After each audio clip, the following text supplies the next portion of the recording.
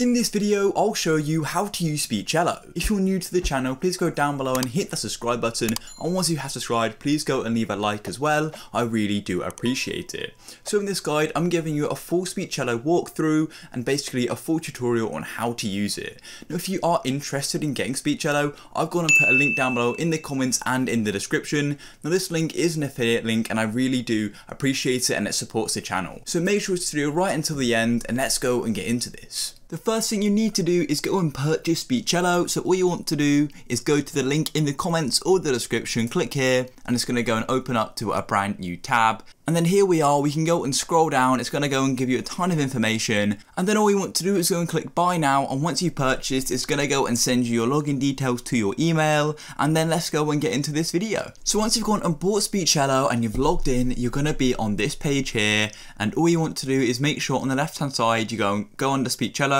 and then go and click on voice generator. So click here, it'll take a minute to load as you can see, and there'll be a quick guide here, but I'm sort of covering everything in this guide in this video, hopefully a bit faster and a bit more straightforward. So of course the first thing you want to do is go and see which you own. So personally I just the standard Speechelo. Now you can go and buy whichever you would like. The difference between the Pro and the Worldwide is essentially you get access to more voices and a few more features, so it all depends on what you want Speechelo for. But let's go and start over here. So under here, you go and type in the text you'd like.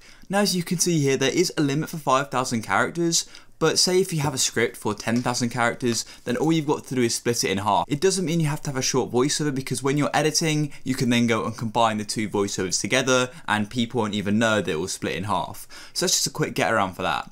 But all you want to do is simply go and type in what you'd like. So I could do something like, hey, welcome to this video. If you did notice here, when I was doing an exclamation mark, it did actually give me a quick pop-up saying they recommend adding more punctuation, just because it helps the AI how to pronounce stuff and how to sort of make something sound. So it's really important to use exclamation marks, question marks, and full stops. Now after it says, hey, I want a bit of a pause, just because that's realistic, you know, you'd have a little bit of a pause. So all you have to do is go and click add pause, and you can go and choose for how long. So I want quite a short one, so you can drag this. So this is about 0.8 seconds, so I'll probably make it 0.6 and press OK.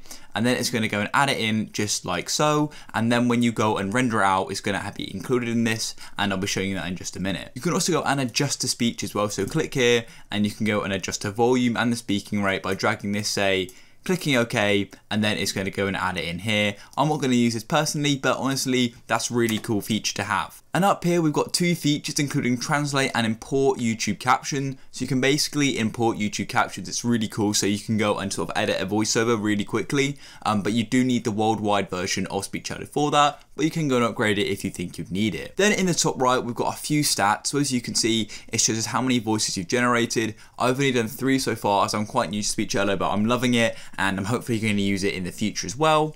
And it also gives you a few other statistics as well, but you don't need to worry about these too much. Then let's go into settings. Now settings is honestly really cool, and it's one of the best parts about Speechelo. So first off, you can go and select the language. So currently I'm using English US. I think English US does have the most options. So if we go say to English Irish, you've only got one, which is Pro. So I'm going to stick to US for now, but you can go and change that to any sort of language or sort of pronunciation accent you'd like. Then we've got engine. Now engine is really cool. So by default it's usually an AI voice, but standard is honestly super cool. It sounds a lot more realistic, and sometimes you wouldn't even think that it's actually an AI speaking. But with the AI voice you can just have more like straight stuff like AI tone, friendly tone, serious tone. With standard you don't have that flexibility, but it's still quite cool. And with standard you also get a few more options over here about breathing and emphasizing words. Then you can go and choose the voice as well. As you can see, some of these are for the Pro version, and you can also go and preview all of the voices as well, so you know what they all sound like. But personally, I'm going to keep it with this Billy Joey, and that's pretty much it. So then all you want to do is you can go and click on preview voiceover and generate. So I recommend just going and previewing it first. So all you want to do is click preview voiceover, and then it's going to take a second or two to generate it, depending on the length. Let's go and listen to this. Hey. Welcome to the video. And that is how you can go and preview it and see if you like it.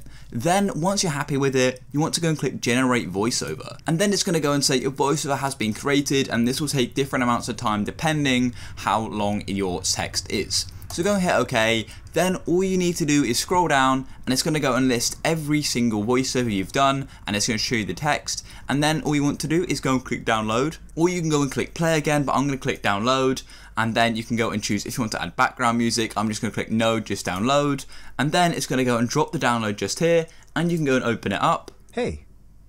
Welcome And to as the you can video. hear, it's then going to play it, and honestly guys, it's that easy. And guys, it is that easy to use Speechelo. If you did find this video useful, please leave a like, and remember Speechelo is linked down below in the description and in the pinned comment. Have an awesome day, I'll catch you in the next one, peace.